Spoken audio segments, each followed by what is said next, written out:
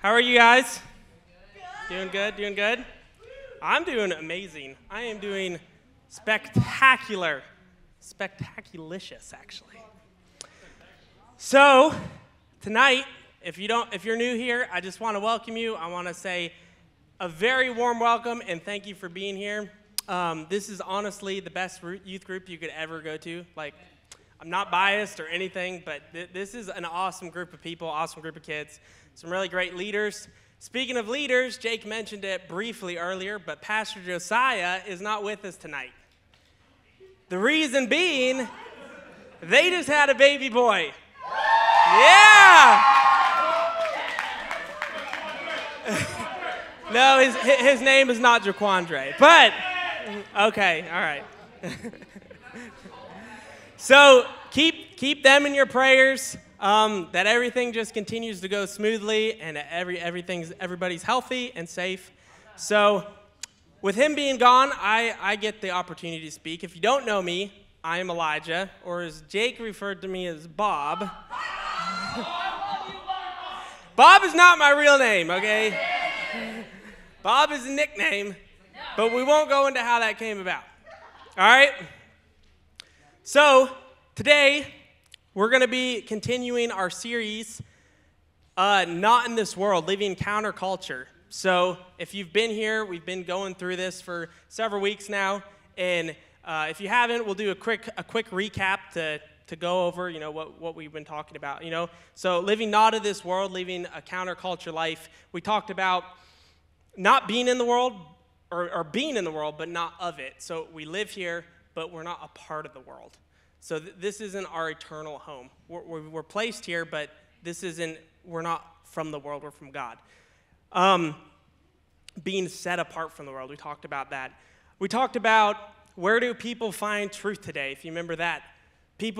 Where do people find truth, right? They go to their opinions, they go to social media, they go to the news, but all that's false, right? All that isn't reliable. That's based off people's opinions. But we looked where we find truth is in God's word, right? In 2 Timothy 3:16, it says, all scripture is inspired by God and is useful to teach us what is true. God's word is truth. So if we're looking for truth, we go to God's word. We also talked about guarding what you let into your mind. I think this is the last time we met, which was 2 weeks ago. We talked about guarding what you let into your mind. What are you letting? Are you just letting anything into your life? Are you just letting anything push you, pull you, whichever direction it wants to take you? Or are we in God's word? Pastor Josiah talked about the importance of being in God's word, the importance of spending time reading, spending time praying every day, each morning. So we're filling ourselves with God's word so we can have these boundaries, so we can have these things set up so we're not just letting anything that the world has to offer into our life, right? So we're gonna continue talking about this today. We're gonna continue talking about living counterculture.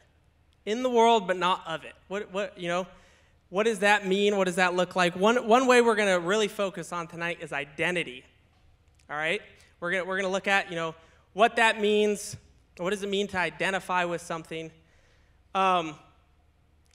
One way that culture really likes to pull us and change us is with our identity. Right? That was one of the first things culture tried to do. We talked about it briefly a couple of the past weeks in Daniel. We looked at Daniel 1. What did the king try to do? He went around. He got in these men from Israelites. They're captive. They're Israelites. They're from a different culture. So the first thing he tried to do was change their identity, right? He's like, go pick out young men. Number one, train them in the literature, in the culture, and in the language of the Babylonians, right? So they're Israelites. He's trying to change their culture and make them something else. So that was the first thing, right? Make them learn the history. Make them learn the language so they can speak the right language and not speaking nonsense. They don't understand each other. The second thing was they gave them new names, right? For Daniel and his 3 friends, he gave them all new names. Daniel, he called him Belteshazzar, completely different. He wanted to give him a name that fit the culture, right? It's like my name. I made the joke, my name's Elijah, but people call me Bob. I am Elijah, all right? Whether or not you disagree or agree, I am Elijah, okay? That's who I identify as. Bob is a nickname, but these were their names. They're trying to pull them into this different culture. So they train them in the language and the history. They give them new names. And then they gave them a new diet, right? They took them into the castle, fed them the king's palace food and whatever wine and all the good meat so that they would look healthy and be strong and look fit. If you look at the story, obviously Daniel and his friends, they weren't going to completely go with the culture. Even though they were captive and slaves, they couldn't help all the things that they were being forced to do. But the one thing that they didn't change is their identity in God. Daniel said, listen, give me some time. I'm going to eat veggies, and I'm going to look fatter and better than the rest of your guys. And that's exactly what happened, because he chose to keep his identity in God instead of just letting it float away with what the Babylonians had to offer. If culture can get you to accept an identity, it will get you to reject your identity in God. You can't serve two things, right? Matthew 6, it talks about you can't serve God and money, right? You can't be over here, oh, I'm this rich person, I love all this money, this is who I am, but then it's like, well, where's God, right? Where's God? You can't serve both. Same thing with identity. You can't have your identity in something this world has to offer and have your identity in Jesus. It's one or the other.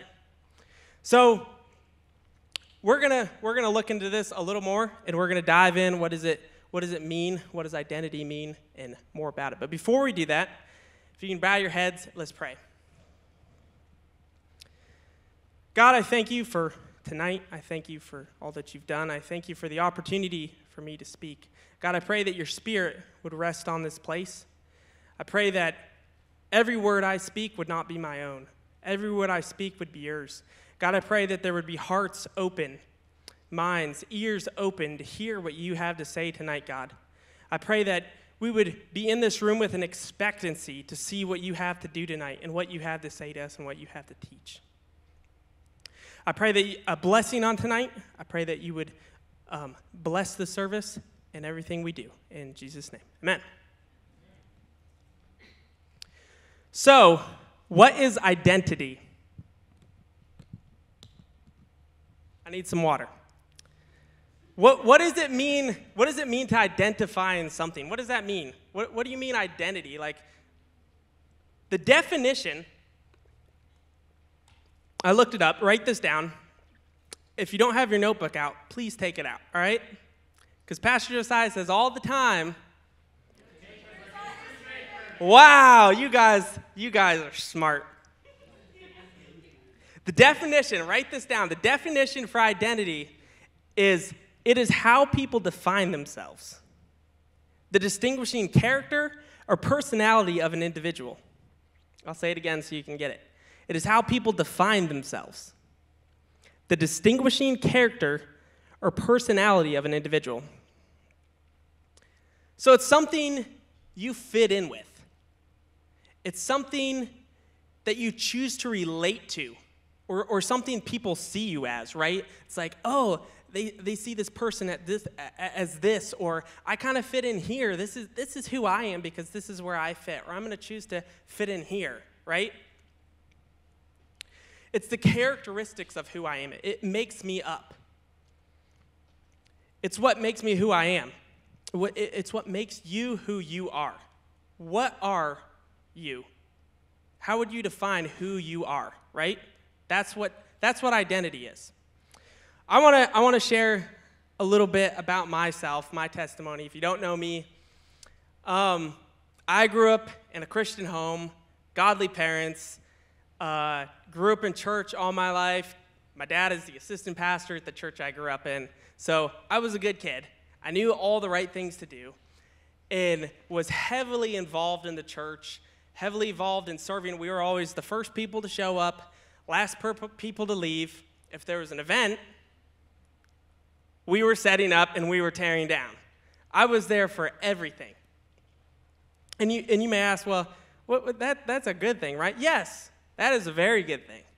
But the problem was I chose to identify with those things. And I chose to identify in being a good person. So I knew what all the people expected of me. I knew what my pastor wanted of me. I knew what my parents wanted of me, all the leaders above me in my life. And I looked like a good person. I was really good at looking good. I was serving everywhere. I played drums. I did PowerPoint.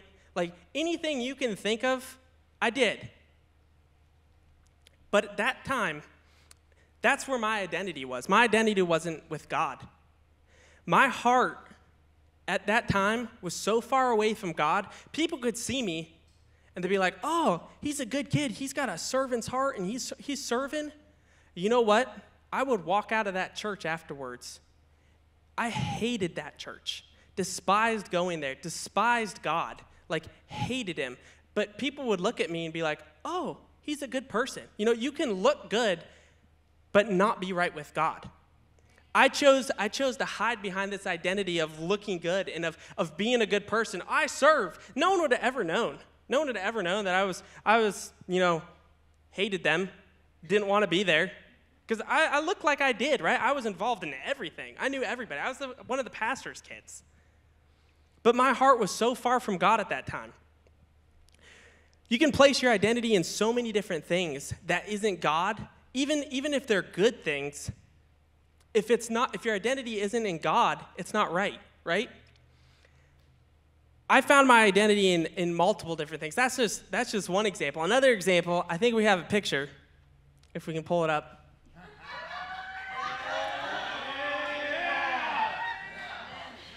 I am a drummer. Was a drummer, is a drummer still. Well, that's exactly the thing. You may be like, all right, drumming's good, right? I just got off the drums right now. You're like, what are you saying? What's bad about being a drummer? The problem is I found my identity in that, right? I was in a couple different bands. Oh, okay, no one cares. Exactly. No, you don't want to know. They're actually good. They were Christian bands. Okay, I'll say that. Any drummers? Is there any drummers? I know Isaiah drums. A couple? Okay, a couple? All right. The few and the blessed. No. But I found my identity in being in a drummer, right? My identity wasn't in God. I wanted to look like a drummer. I was in these bands, you can see. What do drummers wear? I was a rock drummer. Cut off shirt, you're like cool. My dad wouldn't let me grow my hair out, so I did the best I could. Shaved the side, flipped it over down to like my shoulder almost. Like as cool as I could be, as close as a drummer as it could be. I wanted people to look at me and be like, oh, that's the drummer kid. Yeah, he plays drum. He's in a rock band. That's what I wanted people to see me as. But that's not who I am today. Yes, I still play drums. Drums is an awesome thing. But my identity, I found my identity in God, and now, do I play drums? Yes, but I'm blessed to play drums. I'm blessed with a gift to play drums, and I'm blessed to use it to lead people in worship. I also was a hard worker. I'm not bragging, but I wanted to find, it's a good thing, all right? If you're a hard worker, the Bible says, do your work heartily unto the Lord as unto men, right? But I wanted to find my identity in that. So I cut grass. I cut grass all day. Worked long hours. Then at night, I'd help do construction. Worked till like 1 in the morning. So I'm working these long hours. People would look at me like, dude, that dude's a hard worker. He's cool. That's what I wanted people to see me as. Is it wrong to work hard? No, I think all of you should work hard. If you have a job, do your best at it, because that's what God wants. But don't find your identity in being a hard worker. Don't find your identity in outworking everybody else. I cut grass, too. I cut grass with Jake. Give it up for Jake. We both weed-eated for years, and we made competitions out of it, and Jake did his best. He did. I always won. No, but that was my goal. That was one thing that I wanted to identify as. I wanted to be the fastest weed eater guy. You're like, okay, that's dumb. All right, I did. I wanted people to look at me, whether or not they were my friends that I worked with, or they were people just out seeing me work, be like, dude, that dude's a fast weed eater guy. That's not a bad thing, right? But the problem was, my identity was in that. My identity was running around with a weed eater and not in God, not in giving the glory to God for the gift that he blessed me with. I wanted people to know that this is who I am with all these different things. I wanted them to think that this is who I am. I am all these things. I'm a good person. I'm a drummer, you know? But that's not what God wanted me to do. It's okay to do some of these things. Some of these things are even really good things, but they become a bad thing when you place your identity in them. So how do we define ourselves? I wrote out a list of things, and there's a whole lot more. But these are just some examples we'll go through of things we can define ourselves as, things that the world around us, the culture around us, throws in our face, throws at us, and tries to pull us in to define ourselves and pull us into a different identity. Just like the Babylonians, King Nebuchadnezzar tried to pull Daniel and his friends out of their Israelite culture into a completely different culture. That's what the world's trying to do to us. It's trying to pull us into the culture around us. Culture today has made identity about so many different things. A big one being your sexual identity, right? Some people may be like, I identify as pansexual, or I'm bi, or I'm lesbian, or I'm gay. Oh my gosh. Oh my gosh. Did you just say he? I am an it, they. Get it right. Oh my gosh.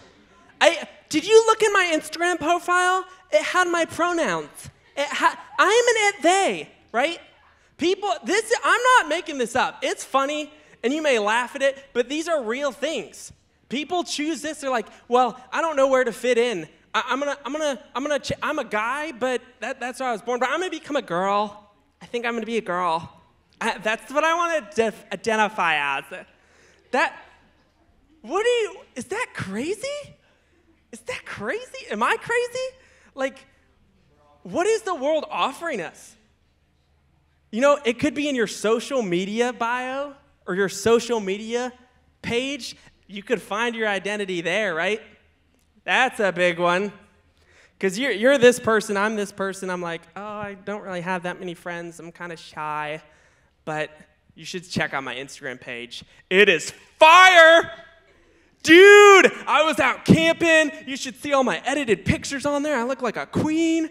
Like, everybody sees you on your social media, and they look at you. You're getting all these likes. Girl, you're gorgeous.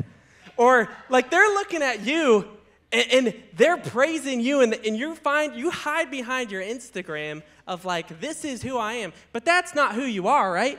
That's just something you choosing to hide behind. Could be what you stand for. I'm a feminist. I am all about feminism. Girls rule. I'm a Trump supporter, right? Trump 2024. That's me. You're like wearing the Trump 24 hat, American flags, make America great again. Like, that's who you are. People, you walk into church and like, oh, that's the Trump dude. Is that you? Is that? Maybe it's Joe Biden. I don't know. Maybe it's your interests. Some things you're interested in. That's what you want to identify as. I'm a football player. You ever see the high school football players? If this is you, I'm sorry. You need to change your identity. The football players, they're walking around. They always got their football in their hand. They're just like, there's something about them. They're like, oh, the dude's a football player, like everybody knows. Or like the basketball players, they're like always got a basketball, dribbling it between their legs. They come to church with it, spinning on their fingers.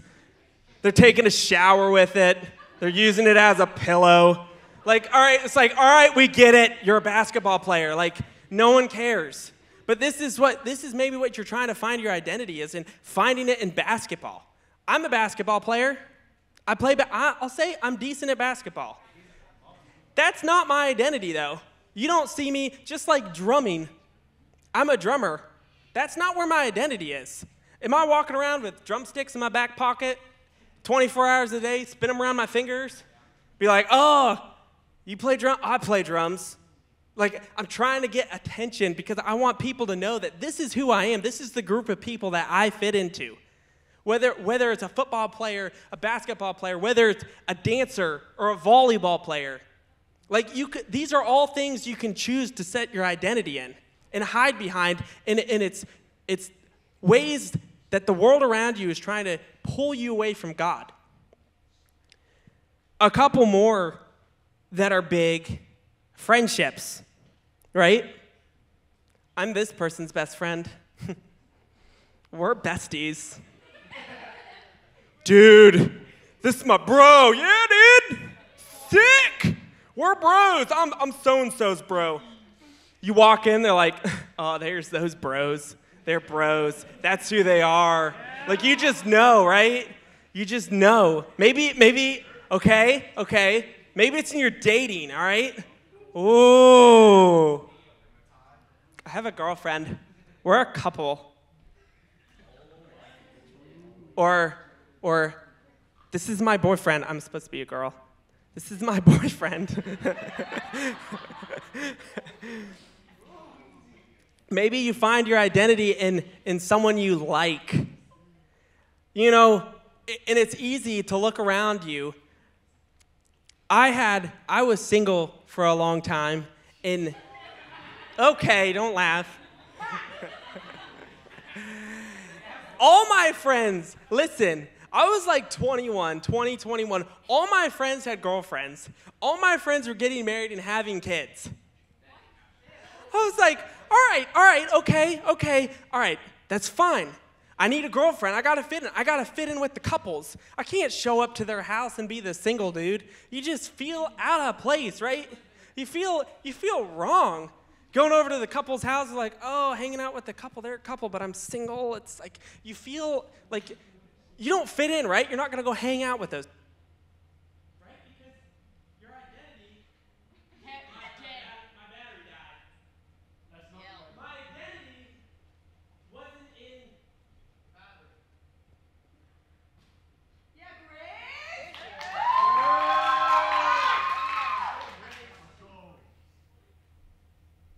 R4. Got it? Are we good? Can you hear me? There we go. All right.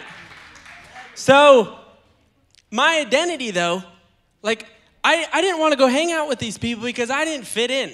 I didn't want to go hang out with if I'm a football player, I'm not going to go hang out with the basketball players, or I'm not going to go hang out with the musicians, right? Like, I'm a football player, dude. Like, what do you mean? Musicians? Pfft. Like, I knew a friend that found his identity in the gym. This dude was my best friend at the time and, like, was on fire for God. Well, he started going to the gym, working out, and got into steroids and all sorts of bad things, and that became his life. Literally, the gym ruled him. He was there like twice a day, eating so many calories and so many proteins and whatever to be healthy and get fit. But you know what he did in the process of that? He rejected God from being his king. He rejected God from being his identity. The world tries to offer these things to us, throw these things at us to make us feel like we have somewhere to fit in. It doesn't matter where you can find somewhere to fit in. You can find somewhere to identify, somewhere to define who you are, right? I want you to turn to 1 Samuel 8. 1 Samuel 8.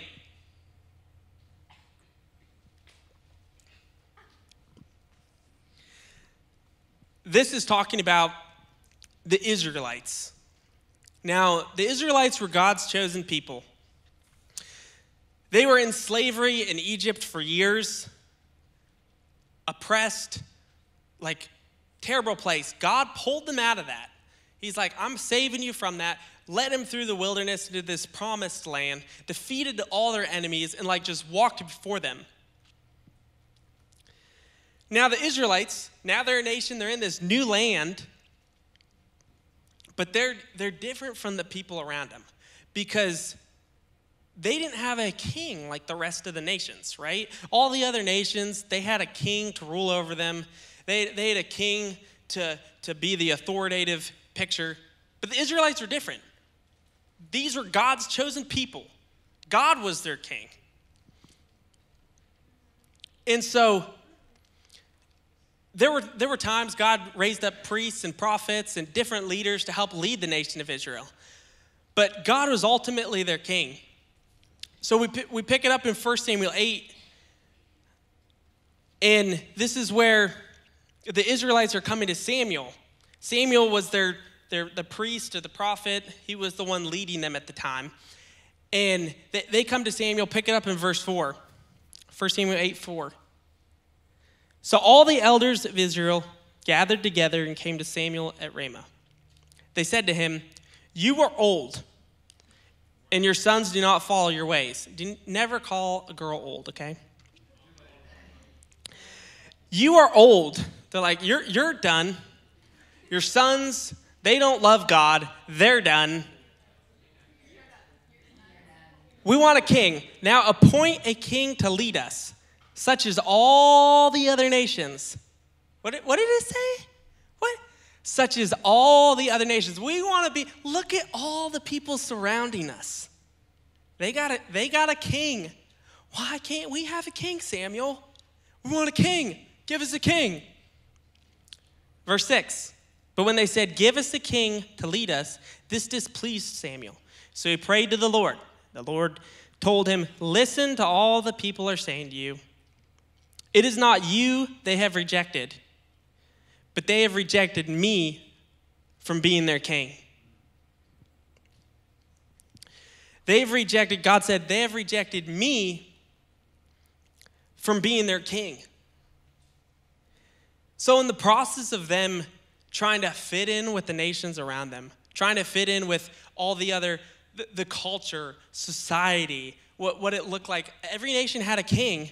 God was their king, but you can't see God. God didn't come in human form and sit on a throne in Israel, right? He's God. So they're like, we want to look like the people around us. But in doing so, God says, they've rejected me. They've rejected me from being king because they want to look like the people around them. They didn't want to be misfits, right? They didn't want to be the weird nation, the weird people that stuck out. People come walking by, look at Israel, they're like, what is up with these people? They don't even have a king. Like, God, what? God's their king? Like, who's God? Like, what do you mean? Right? They didn't want to stand out. They didn't want to look different. Culture got them to accept that, rejecting God completely. All the world is trying to offer you is trying to pull you away from God, pull you away from finding your identity in God and what God has to offer, right? It's like a horse pulling a carriage. You ever seen a horse and buggy? Maybe like two of you? Have you never seen a horse and buggy? I've driven a horse and buggy, okay? Don't be jealous. It's pretty fun. But it's like a horse, right? Its job is to pull the carriage, pulling them along. It looks over to the right. Ooh, look at that barn full of hay. Whoa, the carriage is flying across the grass. Like, this is you. You're the horse. And the world around you is trying to pull you all these different directions, right? But God has a different plan. God had a different plan for the Israelites, and he has a different plan for you. God set the Israelites apart, right? They were God's chosen people. Turn with me to Deuteronomy 7:6. This is God telling the Israelites, "For you are a holy people to the Lord your God. The Lord your God has chosen himself, or chosen you to be a people for himself, a special treasure above all the peoples on the face of the earth." The Israelites were God's people, right? He chose them to be different. He chose them. He brought them out of Egypt. He put them in this land. He wanted them to be different. He wanted them to be set apart from the world, his children, so he could be their king. God called you to be set apart, right? As children of God, as believers, God's called you to be set apart, to be different. You're in the world, but you are not of it. God's called you out of that. He's called you out of darkness, out of a place of judgment, a place of sin. Jesus sent his son to die for you, to cover all that and to take your place. 1 Peter 2:9. "But you are a chosen race, a royal priesthood, a holy nation, a people for his own possession, that you may proclaim the excellencies of him who called you out of darkness into his marvelous light." God's brought you from a place of sin. If you're a believer, quit living there. Quit living in the world. That's not you, right? God set you apart. You're different. God loves you, and he has a plan for your life. He doesn't want you to run off to the world. Just like the Israelites, did God want them to have a king? No. God said, "I've chosen you. I will rule over you, and you will be my people." And the Israelites were like, "Nope. I'm not going to be that different. I'm not going to be that person that sticks out. I'm not going to be the person that is a Christian that everybody looks at like, who, weirdo? You go to church?" And they rejected God in the process of doing that. If that's you, say, "No, I don't want to put my identity in God. I'm a Christian, but I don't want to go to school or go to work and let everybody know I'm a Christian, because then they'll know." You're not placing your identity in God then. You're placing your identity in something else, and who knows what that is. If you're a Christian, your identities should be in God. It is in God. Just like me, I shared with you the different things I try to find my identity in. I gave my life to Christ, and by the grace of God, I'm a follower of him. I want people to look at me. I don't want people to look at me and be like, "Oh, there's the drummer. He's a drummer," or "Oh, he's a really good person," or he's cool. I don't want people to look at me like that. I want people to look at me and see Jesus through me. Look at me and say, "Elijah is on fire for God."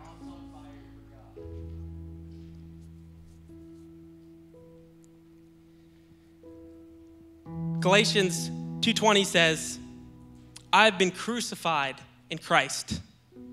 It is no longer I who live, but it's Christ who lives in me. And the life I now live in the flesh, I live by faith in the Son of God who loved me and gave himself up for me." It's not me who lives. It's not me who chooses what I want to identify as. It's not me, I'm gay, or I'm this, or I'm that. No. If I'm a Christian, if you're a Christian, that's not who you are.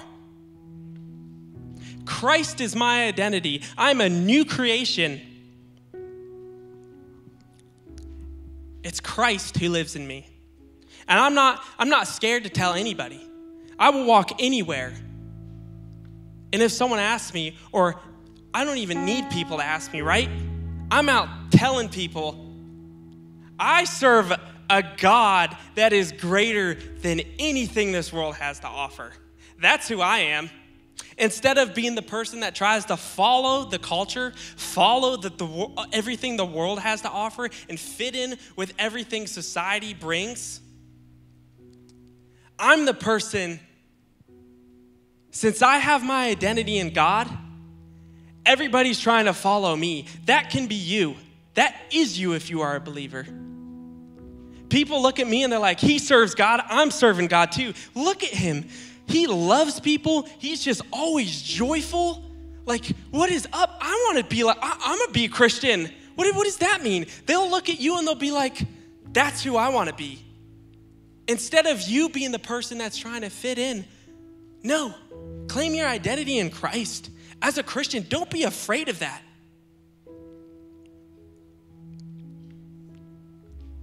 God says in James 4:8, draw near to God and he will draw near to you. John 15:4, abide in me and I will abide in you, right?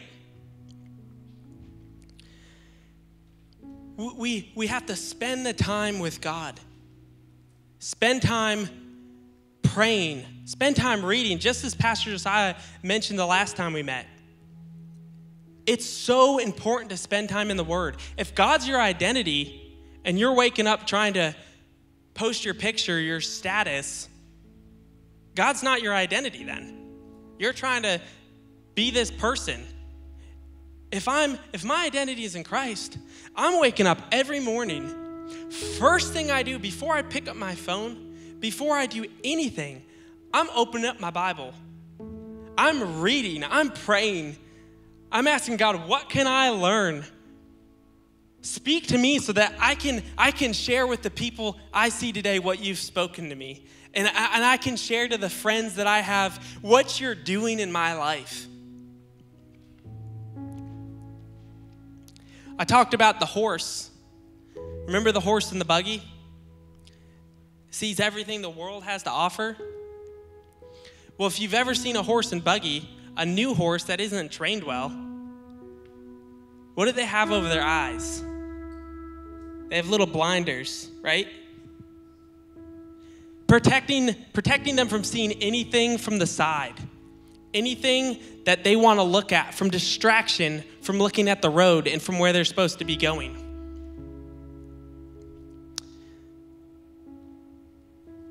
You need blinders in your life.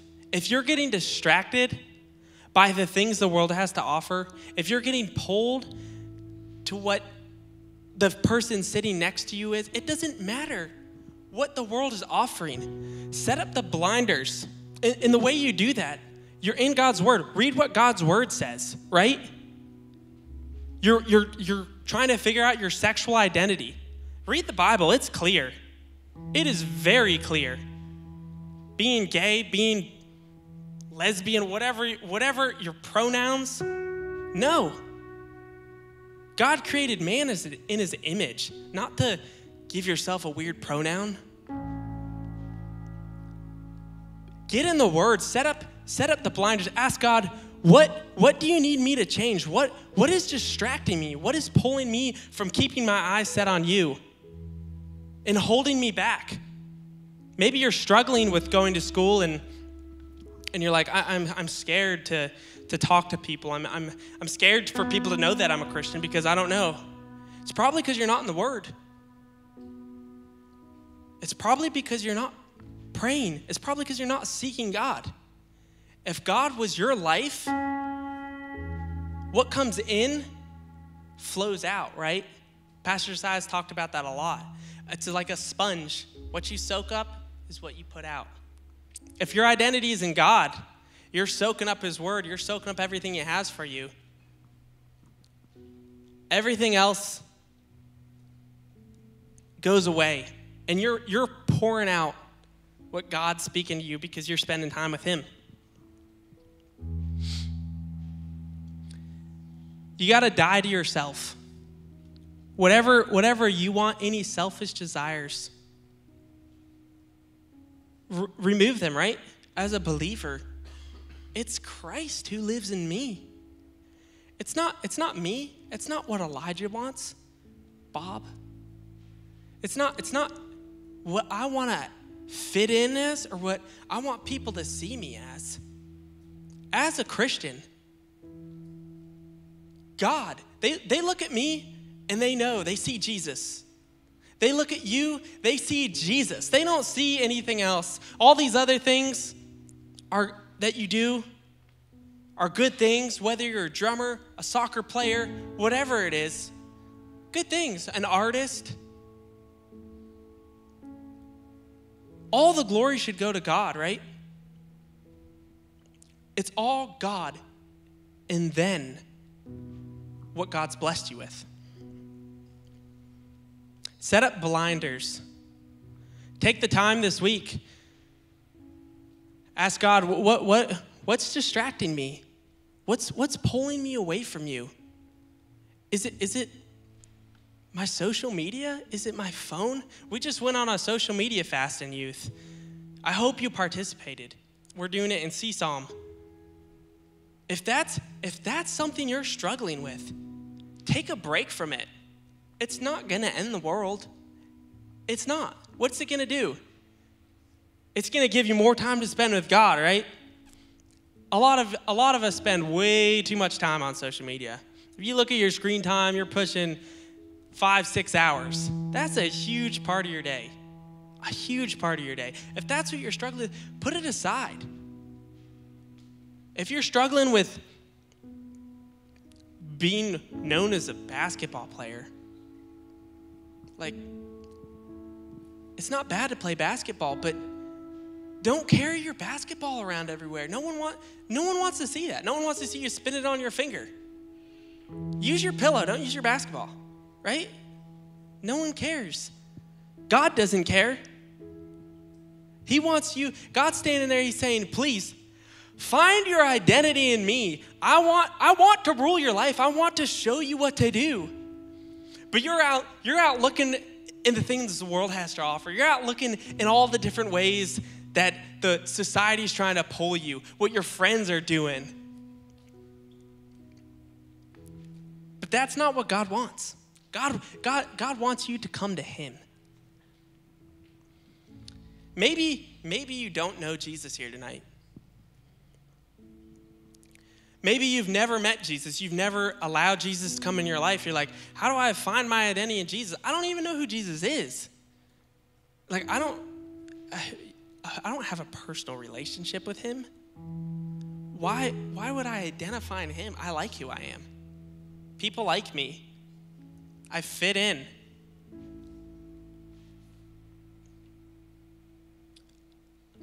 Trying to find your identity in the world is an endless strive.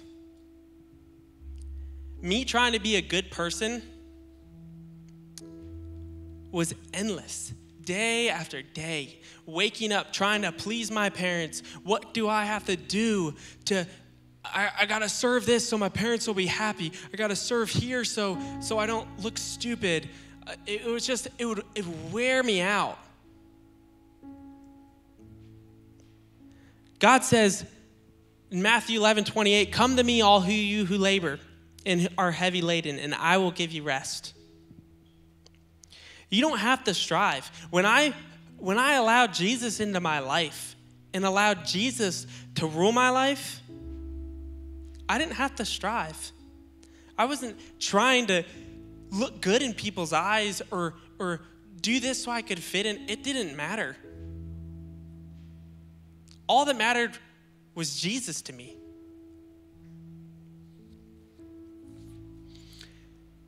With Jesus, he says, I will give you rest. It's a peace.